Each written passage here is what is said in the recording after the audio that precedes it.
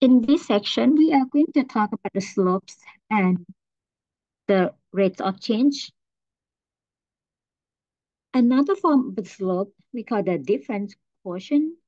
By definition, if the order pair x comma f of x is any fixed point on the curve and the coordinate x plus h comma f of x plus h is another point on the curve, then the difference quotient is the slope of the secant line through these 2 points. We can refer to the slope formula in general, which is y2 minus y1 over x2 minus x1. If we let the first coordinate here as the coordinate x1, y1, therefore the x2, y2, that is the same as the coordinate x plus h, f of x plus h. After we use the slope formula, substitute y2 with the function at x plus h and the y1 with the f of x, x2 with the x plus h, and the x1 as the x, we receive the form as you see in the middle part here. The denominator, which is in the form of x plus h minus x and minus x can be simplified or they will be gone. Now, the form that we see on the other side of the equal sign represents the difference quotient, which is the same as the slope of the secant line through these 2 points.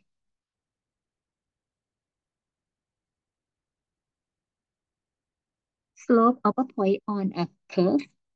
A slope of a curve f of x at the point AB is exactly the slope of the tangent line to the curve at that point, and this is also called the instantaneous rate of change. Another way we can say that the slope of the tangent line represented by m, or the slope, subscript tan from the tangent line. M tangent line is the limit of the difference quotient, or the limit of the expression f of x plus h minus f of x all divided by h as h approaches 0, which h represents the difference of the first x and the second x. Now, let's look at the picture that represent the slope of the tangent line and the slope of the secant line. The first one here on the left, the blue curve represents the curve of the function f of x. So this is y equals f of x. And then the coordinate x here and the y, x, y, located on the curve. Another coordinate at x plus h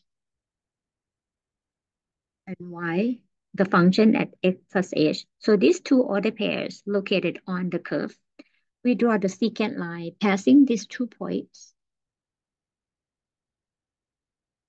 To find the slope is the function at x plus h, which is y2, minus the function at x, which is y1, divided by x2 minus x1, which is the same value as the h, which is the gap or the difference of the first x and the second x here.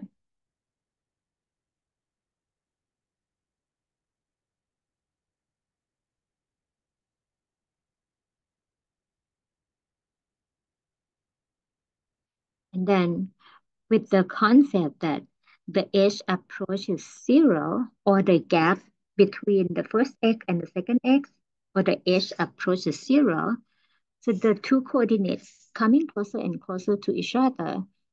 With this concept, the limit of the slope of the secant line represent the slope of the tangent line at the point x.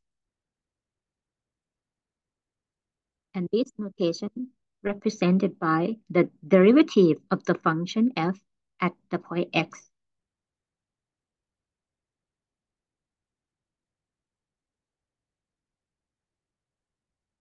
In summary, the slope of a curve function f of x at the point AB is the same as the slope of the tangent line to the curve at that point, and it's the same as the instantaneous rate of change, which is the derivative of the function f of x at x equals a. We use the notation f prime at a, with the f with the dash on the upper right and parenthesis a.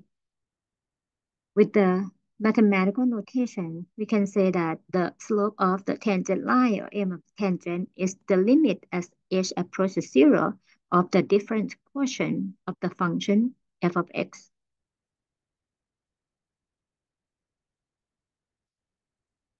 Note that the derivative f prime x is the slope of the tangent line at the coordinate x comma f of x.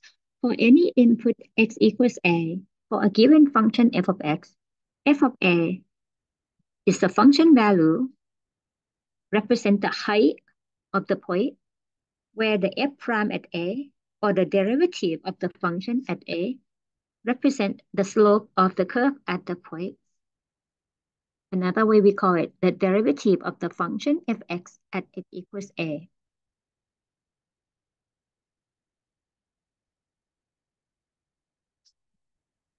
In this example, we're going to interpret the meanings of the function and its derivative. Given the function f of x as x squared minus x minus 1, we interpret the meaning of the function at negative 6, 1, and the meaning of the f prime at 6 equals negative 13. So the function at negative 6 or f at negative 6 equals 41. It means the height of the graph at x equals negative 6 is 41. And in part B, to interpret the meaning of f prime at 6 equals negative 13, we can say that the slope of the tangent line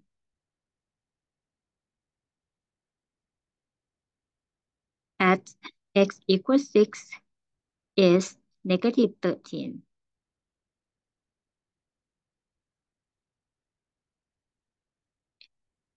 For problem 2, suppose f of x is the cost of the Ford Taurus and x is the age of the car. Is f prime x positive or negative?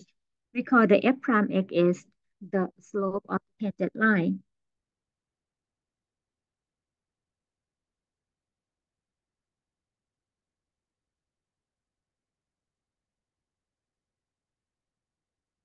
Which is the same as the instantaneous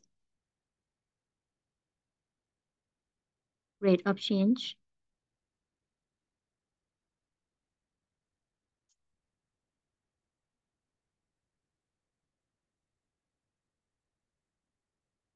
of the function f of x, which is the cost, with respect to the x, which is the number of years. In general, the value of the car is decreasing over time. Therefore, the rate of change of the cost with respect to the time going to be negative. In part B, we're going to interpret the meaning of the f prime at 3 equals negative 2,500. The f prime at 3 is the rate of change. The 3 is the x, which is the age of the car. That means the car is 3 years old. And negative sign represents decreasing. So we can say that after 3 years, the cost of the car is decreased by $2,500. Decrease negative inside the year, which is the x. Next one, number 3, we're going to use the graph to find the slope of the function f of x at x equals negative 2. We locate the coordinate at x equals negative 2 over there. And then we're going to find the slope of the function f of x, that is the derivative at the point negative 2, which is the slope of the tangent line. We have to draw the tangent line passing to that coordinate. That is a tangent line. To find the slope of the tangent line, since this is a line, we just pick the two order pairs that located on the tangent line. At x equals -2, the y is -1. Another coordinate that we see after we drew the tangent line is 0, 0, which is one of them. You can pick any point on the line. So any 2 points on the line will give you the same slope of that line. So with the slope formula, y2 minus y1 over x2 minus x1, we use the coordinate -2, -1 as x1, y1, and coordinate 0, 0 as x2, y2. Put in the slope formula, get 0 minus -1 divided by 0 minus -2, and simplify to be 1 over 2, which is representing the slope of the tangent line or the slope of the function f of x at x equals -2.